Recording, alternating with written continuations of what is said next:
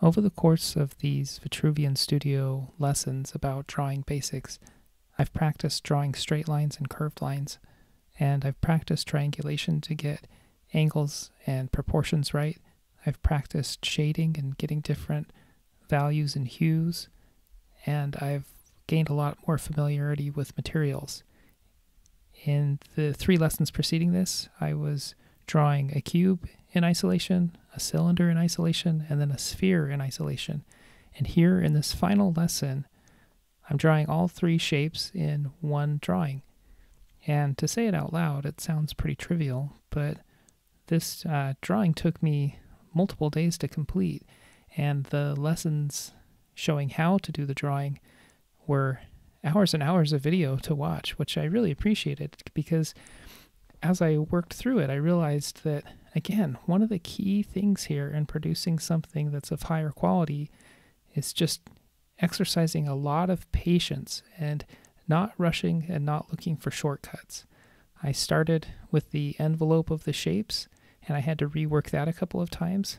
Then I did the value study to try and get a basic familiarity with what types of pencils and chalk I was going to need to lay down in order to get the right values on the drawing. And then when I moved to the main drawing, really I had to rework it multiple times to try and get it right. And it's all that reworking and all of that careful attention to every little aspect of the drawing that produces a higher quality result. Now, I'm not saying that what I produced is necessarily high quality, but it's definitely better than pretty much anything else I've ever drawn in my pretty short drawing career. You know, just realizing that I'm going to sit down right now and I'm going to take 30 minutes to just get the shading on the edge of this cylinder right.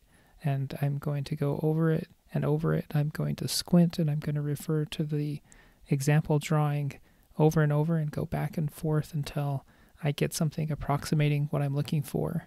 And most importantly, on the sphere, just really learning to take my time and trying not to rush it or to just settle for what isn't quite good enough. Now, I recognize in the end that my drawing the sphere is still a little wonky, still not quite photorealistic or anything like that, but I really do feel like I did a better job on each of these shapes in the one drawing with all of them together than I did drawing them for the first time just on their own in individual drawings. Now, as I was working through this, it occurred to me that as I'm going from the value study into the actual drawing, that I'm making adjustments even there. The value study, everything seemed a little bit lighter, but as I was working through, I ended up having to take the shade of everything down darker. And, you know, before this course, I may have just been inclined to go with the first pass and say, you know what, that's probably good enough. It could probably go darker, but this is fine. But this course really reinforces that just take that time and just embrace it. You know, don't worry about how long this is taking you. You're not being paid for producing, you know, mass units of drawings. You're just here to enjoy the process and to really spend the time with it that's needed to do the good job. And so that, above all, I really appreciate is just this lesson in patience and practice. I really enjoyed the Vitruvian Studio Drawing Basics course, and I'm really happy with the progress that I made. I know I have a long way to go, but I'm looking forward to taking more courses from them, and I recommend that you try them out as well if you're interested. If you have any questions, put them in the comments, and again, thanks for watching this. Take care.